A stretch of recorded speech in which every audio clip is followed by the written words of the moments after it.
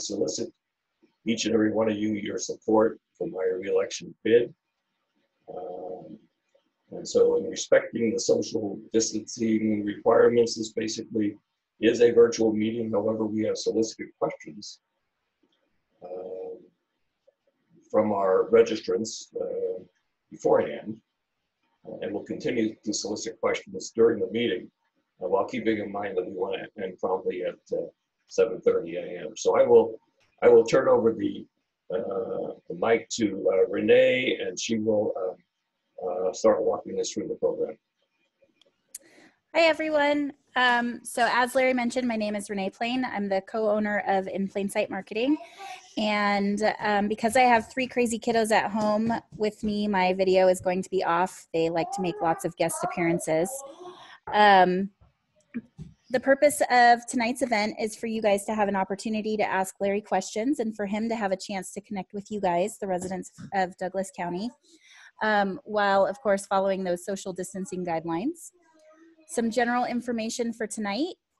We have muted everyone for the town hall because this is our first one and it's a very brand new process to all of us. We wanted to start with something a little bit basic first. Larry is currently planning on holding a town hall each Wednesday at 6:30 until the week prior to Election Day, barring any unforeseen circumstances. So if you had friends that missed this one and want to jump in on another one, if you want to see him cover different topics that weren't covered tonight, you will have that opportunity. The idea is for him to connect with as many people as he possibly can, because that's what this is all about, right? We are recording tonight's town hall meeting. It's going to be shared on Larry's website and social channels for those who are unable to attend. And this will be the plan for future town halls as well. Just as another note, some of you have your videos on, which is perfectly fine. Just remember that we can see you and you might be in the video. Questions, as Larry mentioned, we have received some questions via email and direct message on Facebook, so we'll be answering those. I saw a couple of screens go off. So we'll be answering some of those tonight. We are also utilizing the chat box in Zoom to take any of your guys' questions that did not have an opportunity to submit prior. Larry mentioned that we'll be keeping this to the 1 hour mark. We'll both be watching the clock because Larry really wants to be respectful of your time and he appreciates you joining us tonight.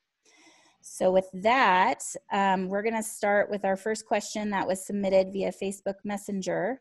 And Larry, that question is, what steps are you taking to help local businesses, ranchers, casino workers, and other residents affected by COVID-19? Good question. First of all, I believe we do need positive, experienced leadership that continues to look at the future of our county and get it back to economic health. And I am focused on keeping our county healthy and observing the laws. I can see a recovered Douglas County, and we need to work with our governor and legislature to ensure that our employees and employers receive all the assistance that government has to offer and has promised. I've been working with Senator Cortez Mastro's office and Congressman Amade to correct the lack of support for our casino employees and obtaining assistance for our ranchers, both of whom were discriminated against by the SBA. I'm also working with the National Association of Counties and our federal lobbyists who are supporting using the coronavirus relief funds and for more funding to local governments to help us, when I say us, I mean the county, recover tax revenue losses. I have sent Governor Sisolak recommendations of various community members who can serve on his recovery task force. These are local people, these are local business people who can advise him on local small business issues and actually when they think we should get back to work.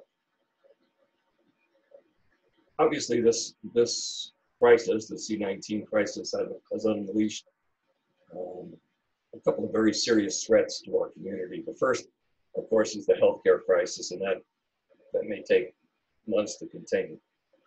I mean, I urge, can't tell you this long enough or fast enough, I urge everyone to obey the guidelines so that we can flatten the curve. We certainly appreciate all of our residents as we have seen a flattening of the curve here in Douglas County, and that's awesome.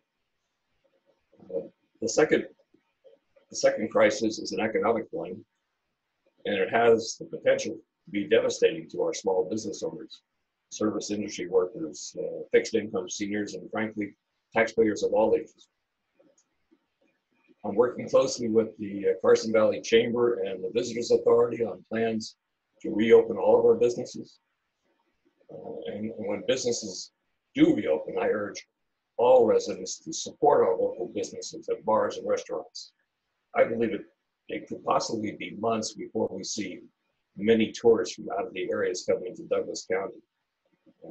So our businesses rely heavily on our locals to support them. In the meantime, consider ordering online from local restaurants or for delivery or pickup. And when you receive a great meal from one of our restaurants, push out your satisfaction on your social media. Shop over the phone at local businesses and consider purchasing gift cards for future use by relatives or friends. Also check in on your local church's broadcasts, and don't forget to make your donations, your regular donations online, since we're not attending in person. So these are just some of the things I look to happen during the C-19 recovery. I mean, God bless America and God bless Douglas County. Together, we're going to get through this. The next question came from email. As commissioner, what have you done to fix the roads in our area? And I know this is a hot one in Douglas County. Well, it is hot. It was hot at one point in time. I don't think it's that hot anymore. When I took office back in January 2017, the local roads were in pretty bad shape around the county. And when I say local roads, as compared to roads in the towns in both towns or the three towns, or the general improvement districts, because those areas, the towns and the GIDs, they enjoy significantly better roads than the rural areas of the county, which is where I live. And the towns and the GIDs have better roads because the residents residing in these areas pay a significantly higher property tax rate than those of us who live in rural areas. And part of that higher tax rate is used to maintain their roads. So the county is stuck to maintain other local roads as best they could with the resources they had or have. Since 2017, the board has redirected almost $5 million towards the maintenance of our rural local roads. There's also a current balance in our road operating plan of almost $4 million, which will be used for the same purpose. Our road department has quite a bit of maintenance scheduled beginning this spring, so look for the road department to be out and about doing their annual maintenance. And I think that's a great thing for the county, putting people to work. It should also be noted that with the proceeds from the $16 million bond that was secured by the nickel gas tax, we have reconstructed Jacks Valley Road from Genoa to Highway 395. We've reconstructed Waterloo Lane from Centerville to Highway 88. We've reconstructed Dresslerville Road from Centerville to Riverview. And we also have reconstructed Dump Road and I believe Tillman Lane south of Kimberlin. So some of these roads had not been maintained for decades. So I think that we are really on top of local road maintenance. We can always do more. but my pledge is that we will continue to fund as much into the local road maintenance fund, road operating fund as we possibly can.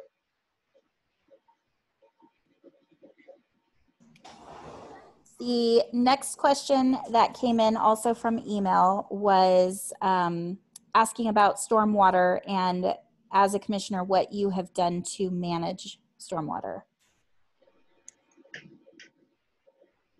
Okay,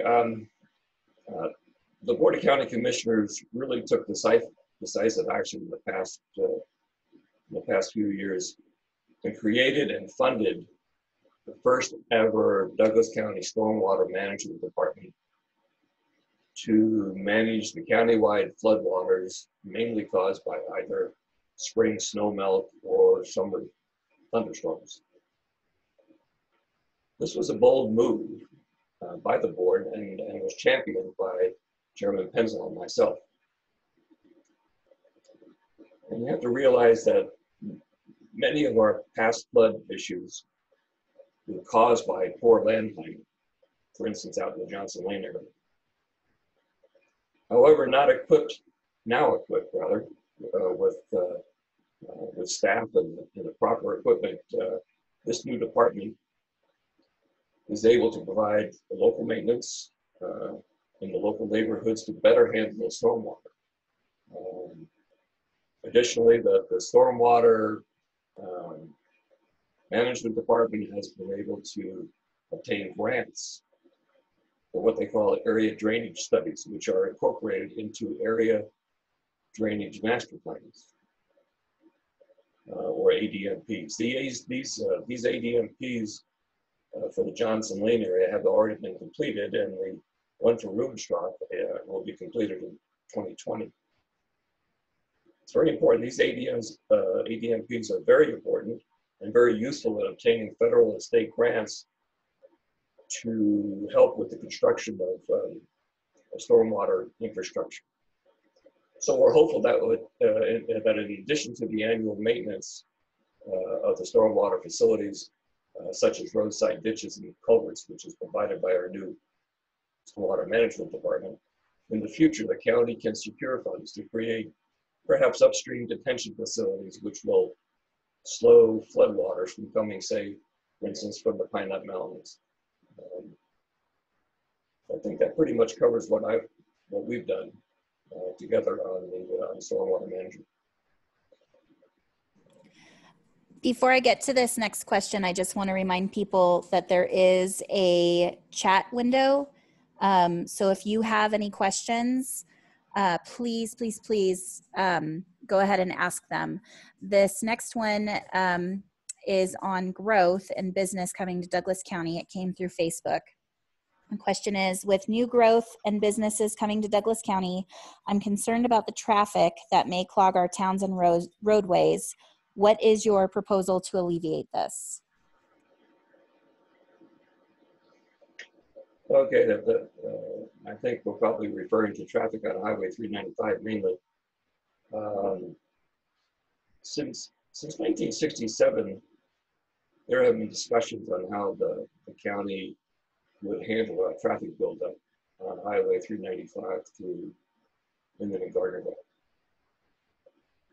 In the recent past, there have been several alternate routes that were proposed. One on the west side of the valley, one on the east side of the valley, one out in the Pine Nuts. However, more recently, the board has adopted the transportation plan, which is incorporated into our master plan, and which shows that the proposed Muller Parkway, east of the towns, will be the best alternative. In adopting the transportation plan, the board pledged to build Muller Parkway by 2026, as NDOT had indicated that the traffic levels on Highway 395 would reach the level of service of D by that year, and we don't want to go that far. 2 years ago, our board adopted or decided to apply for what they call a federal build grant, BUILD grant, in the amount of $25 million to help with the construction of Muller Parkway. As you know, the the north and south portions of Muller Parkway have already been completed and constructed. So we need to complete the middle part of this roadway, this proposed roadway, which is about, the middle part's about 5 miles in length. We previously had several development agreements with property owners that granted us the rights of way for the additional 5 miles. Some on the north end, some on the south end, where Virginia Ranch is going to be developed, and also with Park Cattle Company. And the agreement with Park Cattle Company, which is now known as Park Ranch Holdings, that agreement was for about 3.5 miles of right-of-way, and Park was going to grant this right-of-way in return for no development rights. In late 2018, the county and Park wanted to amend that agreement for, I believe, among other things, a new alignment to the road. So because development agreements are really county ordinances, the ordinance must have 2 readings at public meetings. So at the board meeting in November of 2018, the board voted 4-1 to move forward with the second reading of this amended or new development agreement. Commissioner Nelson voted no. At the December 2018 Board of County Commissioners meeting, the amendment to the development agreement, to the park development agreement, was discussed and debated by the board at length. The board was deadlocked in 2-2 on approving the amendment, which again had no development rights attached to it. Commissioner Nelson cast the deciding nay vote, and the amendment to accept the park dedication for a right-of-way with no development rights just vanished, went away. Again, Commissioner Nelson cast the deciding nay vote not to accept Park's offer of dedication of the right-of-way in return for no development rights. Well, this left us in a precarious position because we promised the citizens that we will build Laurel Parkway by 2026.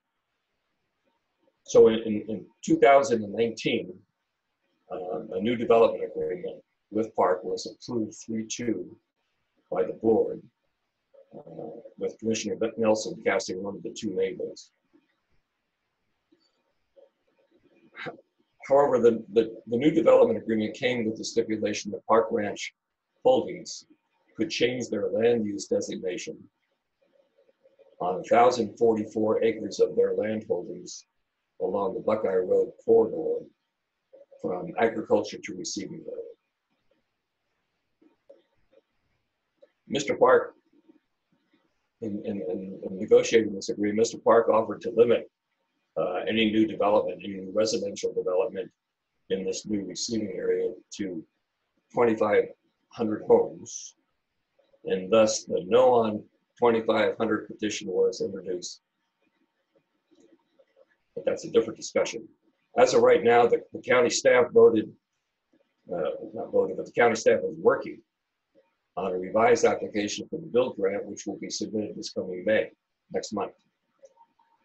I'm very, very optimistic that we stand a good chance for approval, especially in light of President Trump's pledge to put forth new legislation to rebuild and reconstruct our country's road and bridge infrastructure.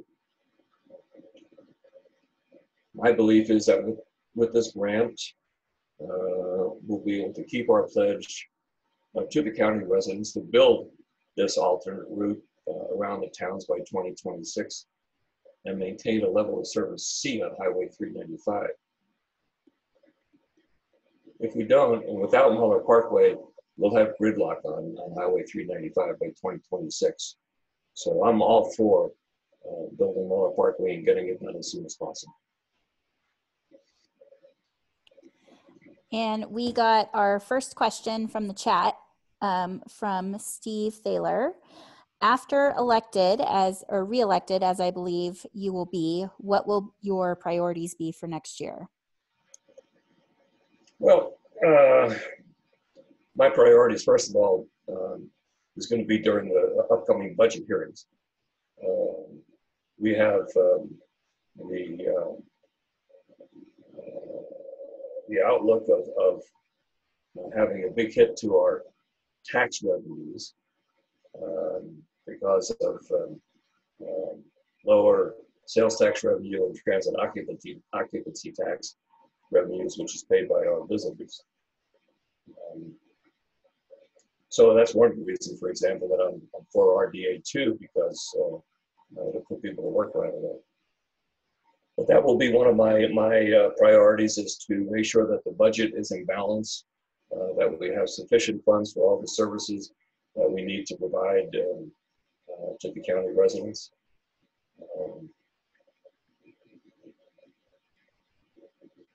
I also I want to keep a close eye on the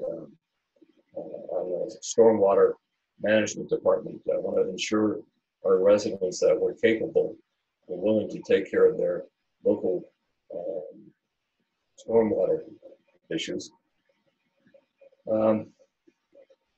I mean, I probably have 100 different priorities. I can't think of any right now other than those two, but believe me, I'll be looking out for the welfare and safety of our residents. Okay, the next question that came through via email: where do you stand on the Park Ranch Holdings 2,500 homes, and how does this jive with your stance on supporting smart growth? Okay, so I already mentioned the no on 2,500 homes. So the question is, where do I stand on the 2,500 homes, and how does this match with my stance to support smart growth? Is that the question? That is correct. Well, first of all, no homes have been approved on the Park Ranch Holdings new receiving area on Buckeye Road since no application has been submitted for any development in any new receiving area. When an application is ultimately submitted by the Park family or whoever develops that property, both the town of Gardnerville and the town of Minden must approve any type of what we call a specific plan, land use. And then also the planning commission must approve the application. And finally, the Board of County Commissioners will have at least 2 public meetings to discuss this. The residents should understand that all of these will be well-publicized public meetings, and the public will have ample opportunity to give their input on what eventually may be developed upon that park receiving area. Mr. Park agreed to limit any residential development on his receiving area to no more than 2,500 homes. However, we have, I don't have any idea how many homes we've built or how much of the receiving area will be eventually developed. But what we do know is that any development in a receiving area requires a developer to purchase development rights from what we call a sending area, which are all the ag lands in the Carson Valley.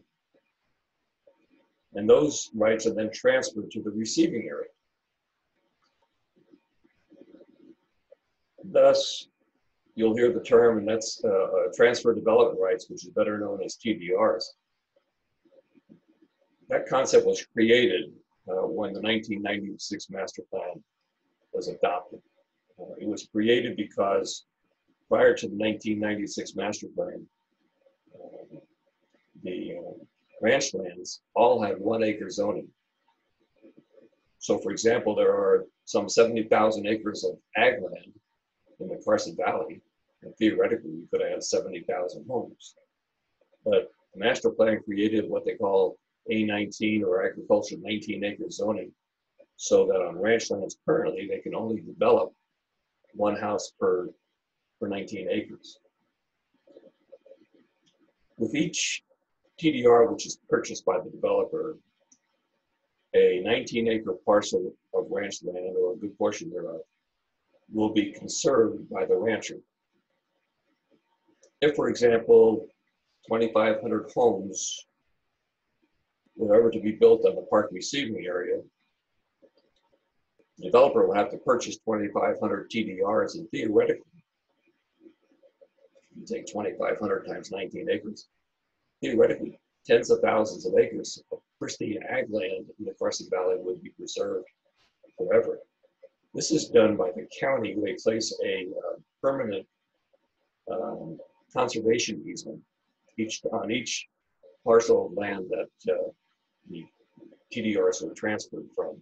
So this this easement, this conservation easement, transfers to any new landowner. It's in perpetuity. So this land will be preserved forever.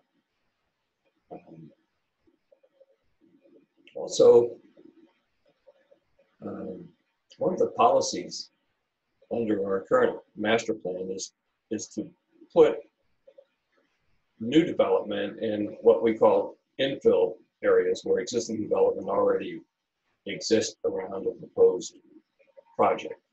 This is to kind of consolidate infrastructure so that, well, not infrastructure, but to consolidate development so that there's not hodgepodge development all over the county, which actually spreads the need for services, whether it's municipal sewer, water, or sheriff's department or fire department.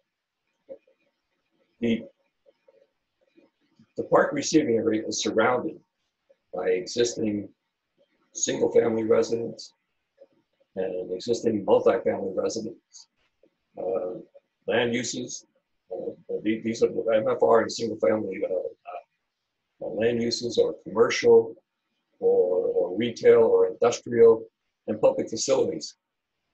And these land uses are currently in effect, and if nothing's been built on them, the zoning is currently there.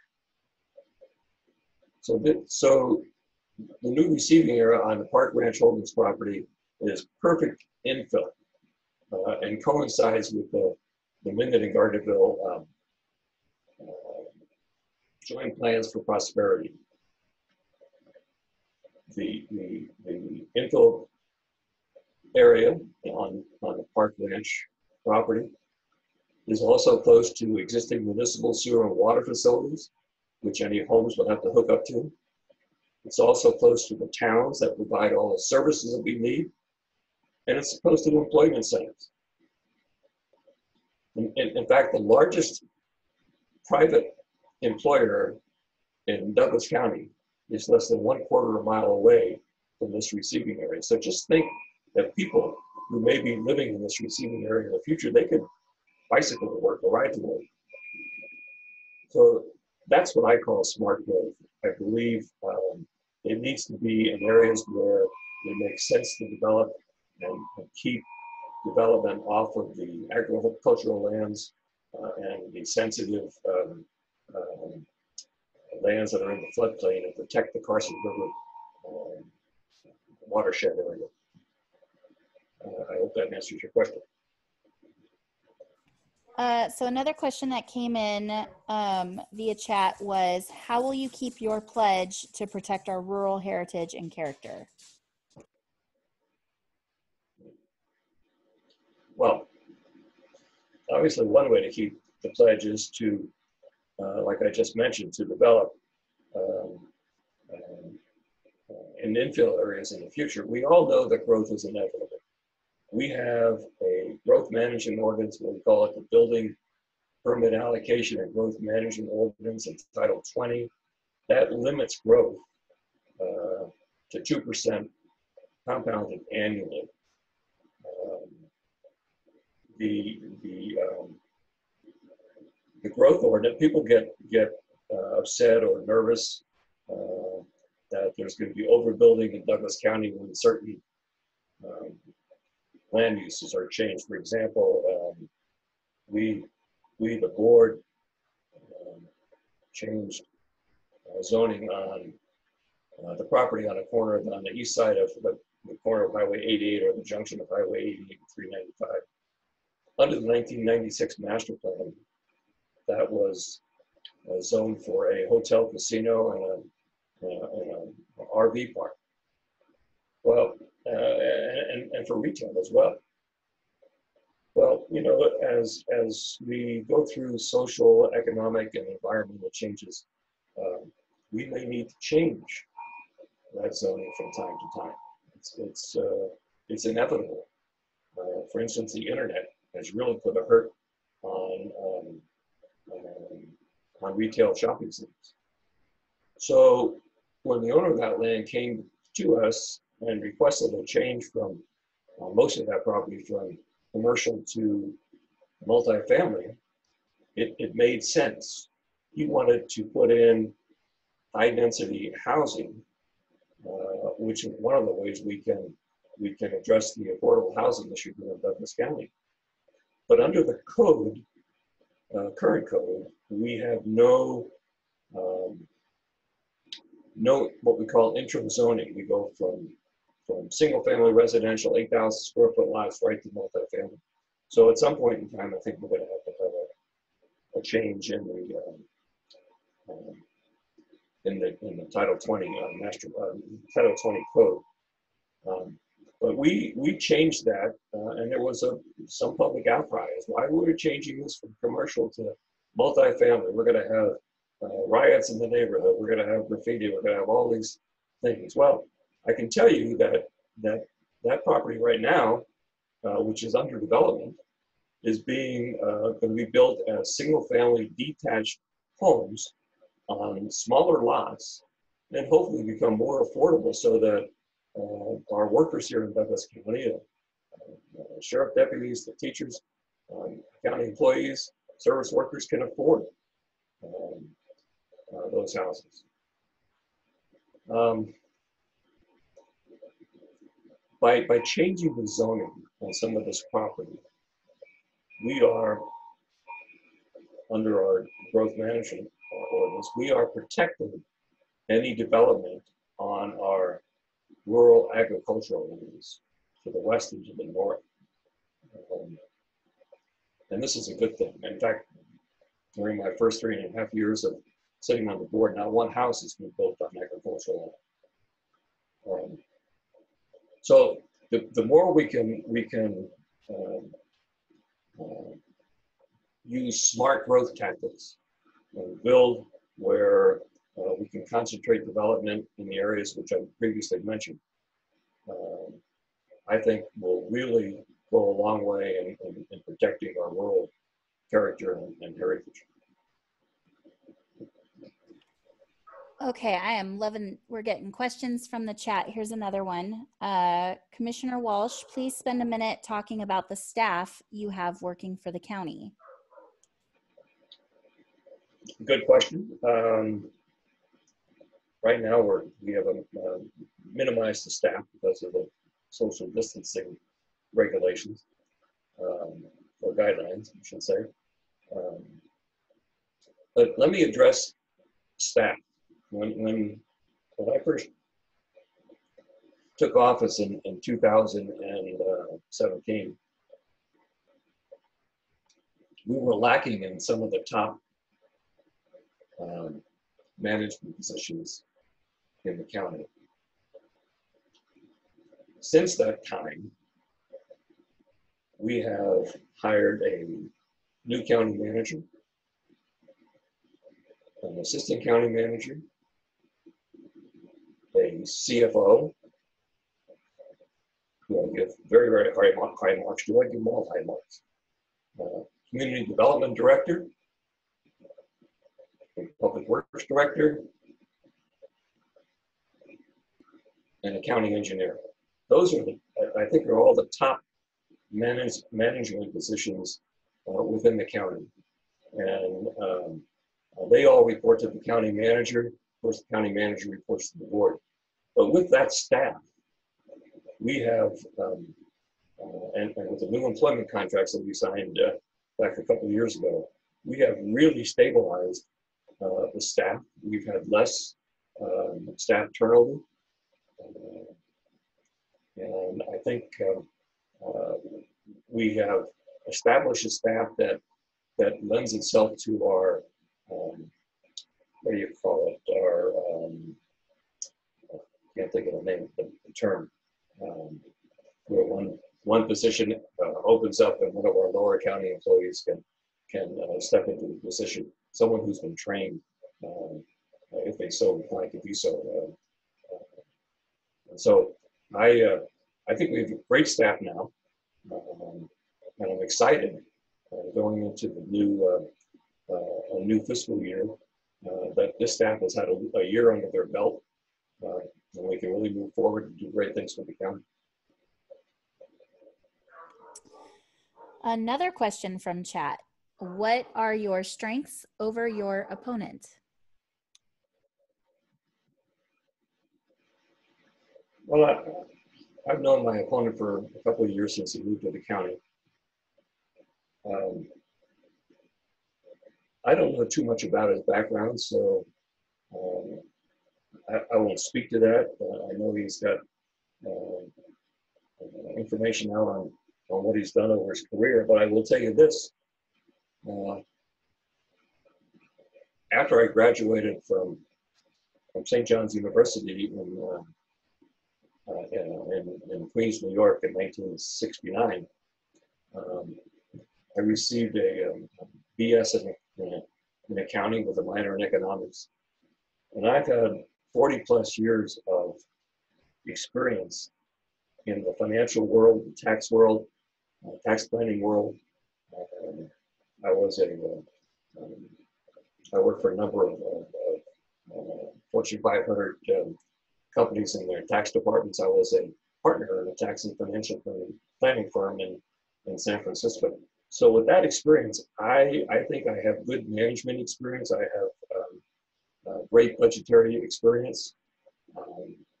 And I think over those 40 years, having to make decisions on budgets and employees and county, and not county, but in company direction, I think I stand head over heels over my opponent.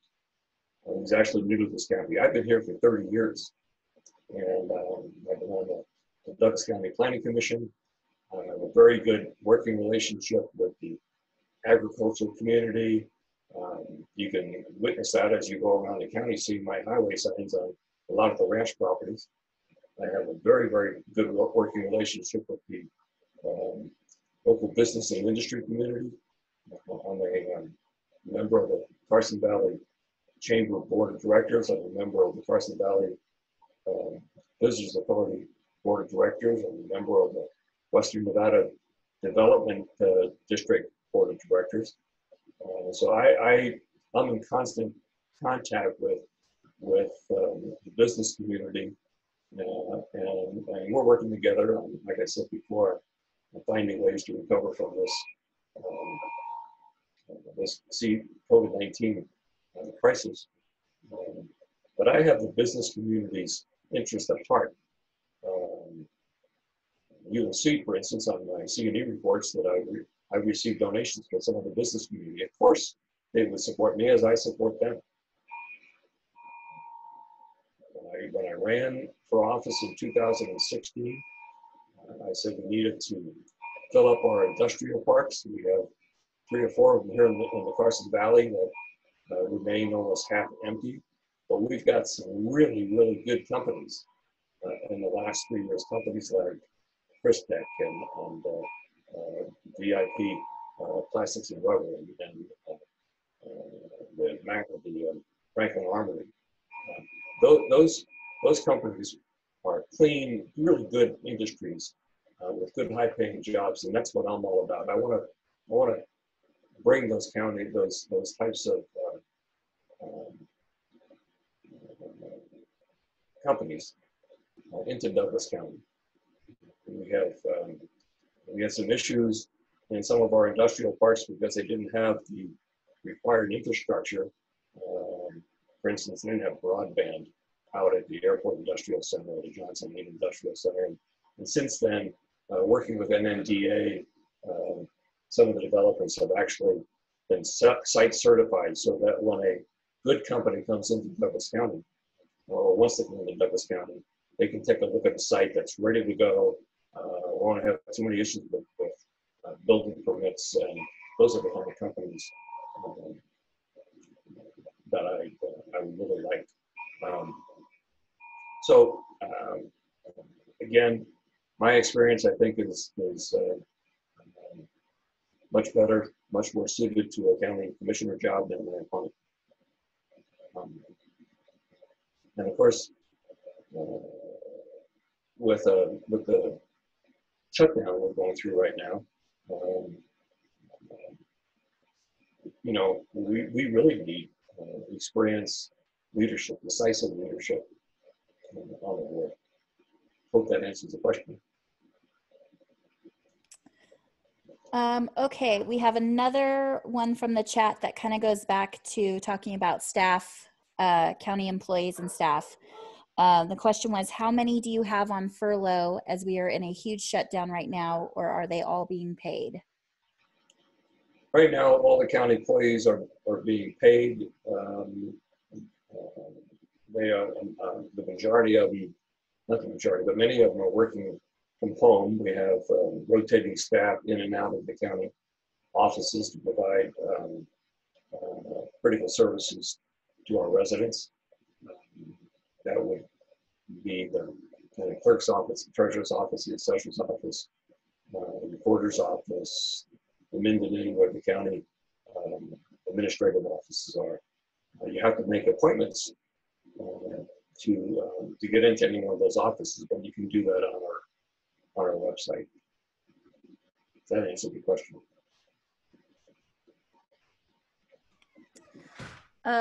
Okay, the next question that we had via email was about water.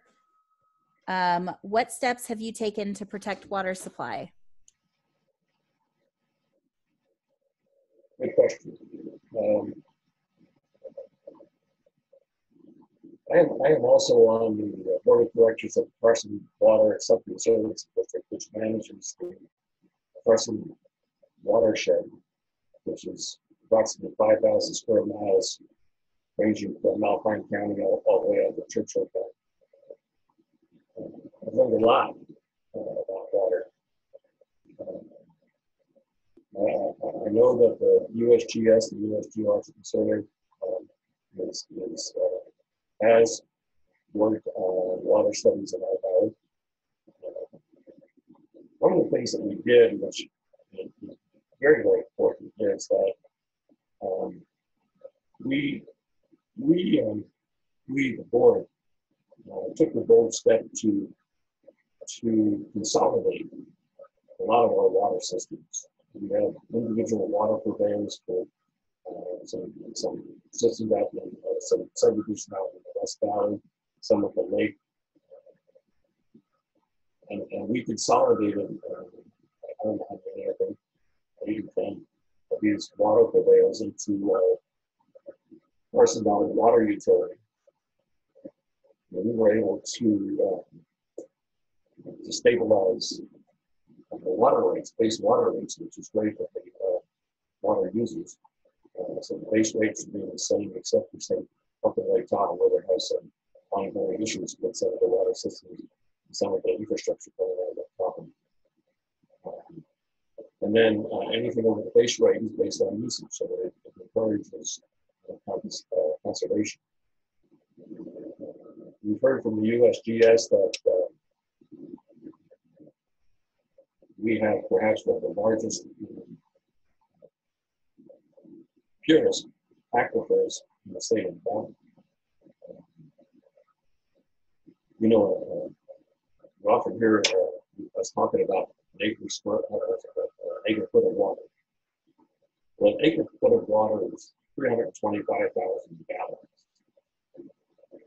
USGS recently did a study that said that we had our aquifer was over 2 trillion acre feet. I mean, I can't even calculate how many gallons. However, even with that large aquifer, our growth target under the master plan is limited to the amount of water that is recharged into that aquifer every year. That water, the recharge obviously comes from rain and snow that off from the mountain ranges. So, for example, our annual recharge is 50,000 acre feet of water. Our targeted, I forget exactly what it is, but our targeted growth, which is basically tied to our growth ordinance, our target growth is tied to the amount of annual recharge. So that's one way of protecting our aquifer. Another way to protect our aquifers, again, is to use smart growth. We really need to put growth concentrated in close towns. Right now, where all the services are available. Putting growth out on large parcels out in the rural areas of Douglas County only exacerbates the issue we have with nitrates. Some of the areas that the aquifer have nitrates, like up in Johnson and down in Moonstruck, right? So the less dipping the straws into the aquifer with new domestic water wells, and the less amount of septic tanks that are built in the county will help protect that nitrate plume, so to speak, that we have. So there are a lot of different ways that we can protect the water. Another is to protect the Carson Valley runs through prime agricultural land. The Carson River runs through prime agricultural land. So it's very important that we protect those lands along the Carson River. We actually denied a project not too long ago that was going to be built on land next to the Carson River, near Moore Lane, just south of Moore Lane. So we take those steps to protect our aquifer, and I believe we're doing a good job. Again, I think smart growth is a terrific way to help protect the quantity and quality of our aquifer.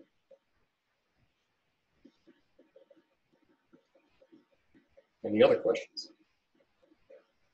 Yes, we have another one from chat.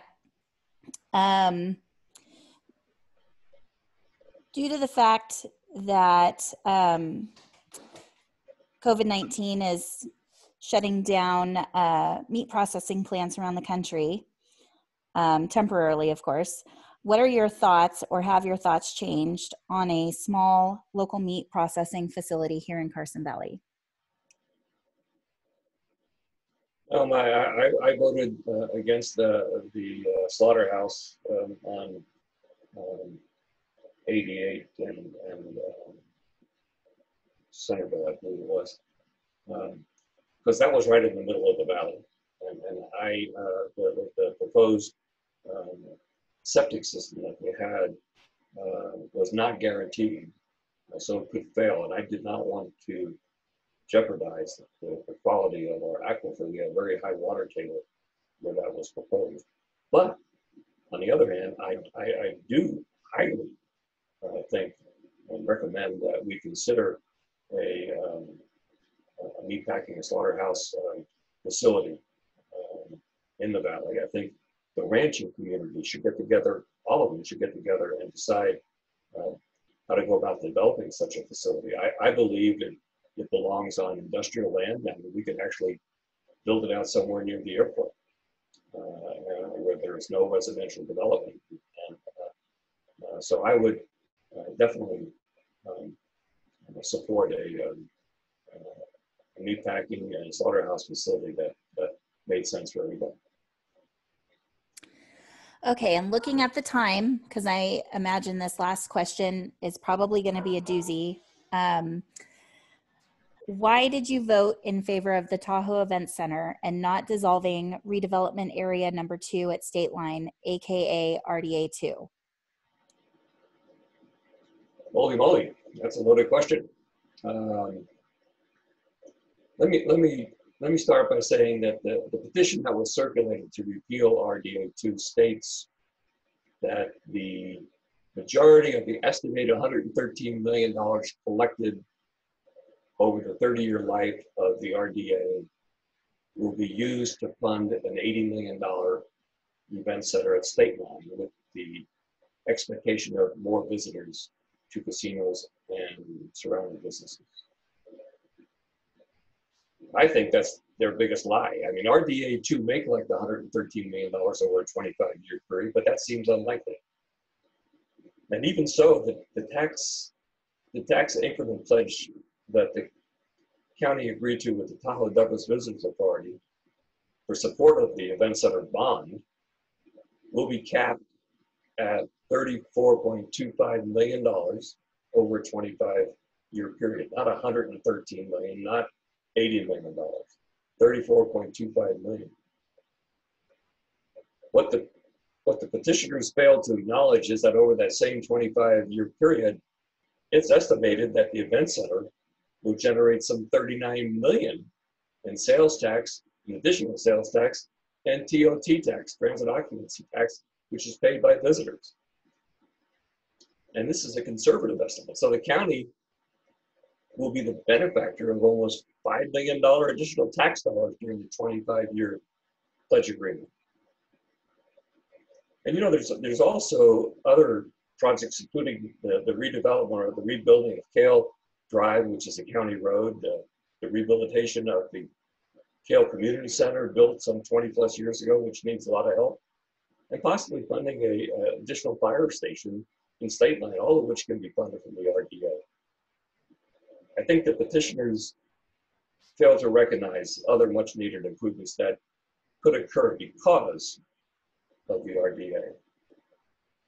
And one of the worst lies of all is the allegation that Valley taxpayers will see their taxes increase to pay for the event center, and the county will be liable for any default. I mean, lies, lies, lies.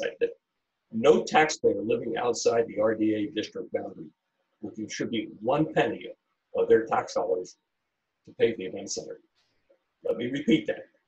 No taxpayer living outside the RDA district boundary will contribute 1 penny of their tax dollars to pay for the event center. And the tax increment pledge agreement with the Tahoe Douglas Visitors Authority, approved at the last board meeting, ensures that the county and its residents will in no way incur any liability if the event center fails. The tax increment generated by RDA 2 will be paid directly by the property owners that are within the RDA district boundaries, which include the State Line Casino Corridor, Edgewood, and the Tahoe Beach Club. This is State Line properties reinvesting in their own economic endeavors. One of the reasons I fully supported the event center is when I ran in 2016, is that it'll be a catalyst for our tourism industry. And the truth is that more than 32% of the Douglas County workforce works in tourism-related businesses. That's almost 1/3 of the county economy. So why shouldn't we want to do everything in our power to support the event center? Some say the event center will not meet the expectations of drawing convention goers around the globe. I say that Lake Tahoe is and has been one of the top tourist destinations in the entire world. I believe the industry market experts who tell us that the South Tahoe Event Center will indeed draw folks from around the globe, I believe they're correct. I also want to say that the petitioners failed to mention that the county property tax revenues collected from the State Line have decreased by about $1 million over the last 10 years.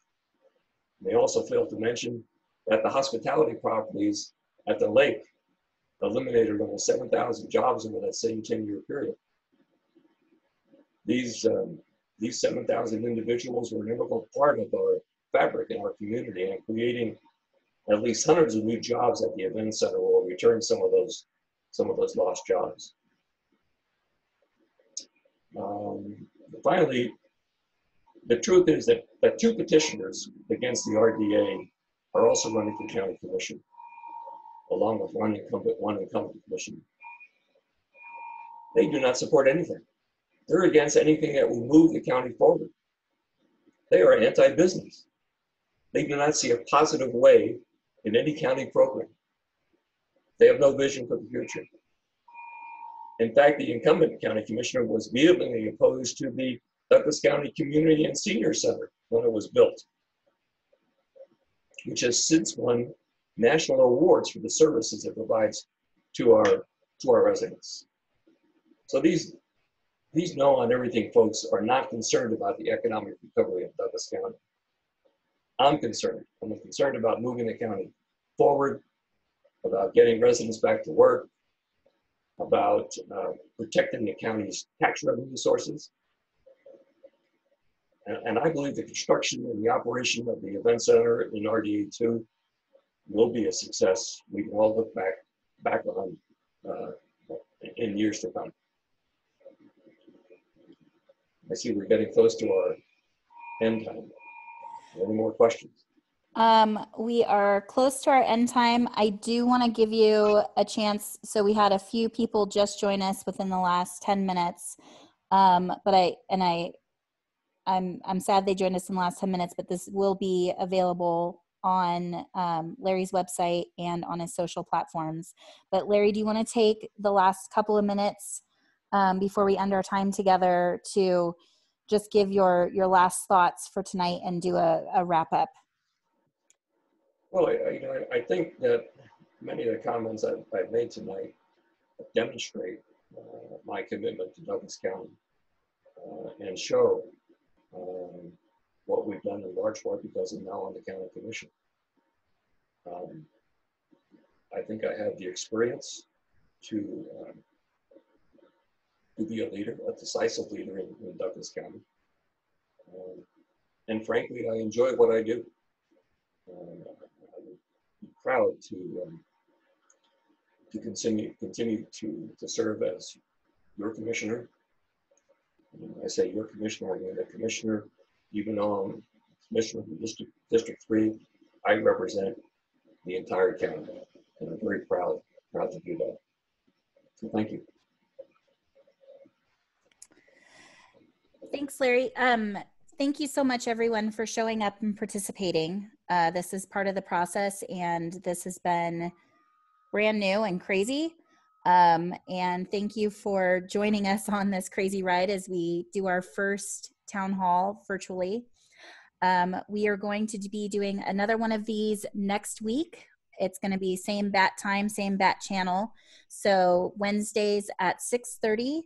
We will get all of the events up via Facebook, so you can get that registration link and sign up and join us again next week, or share with any family and friends that may not have been able to join us tonight but would be interested in a Q&A with Larry.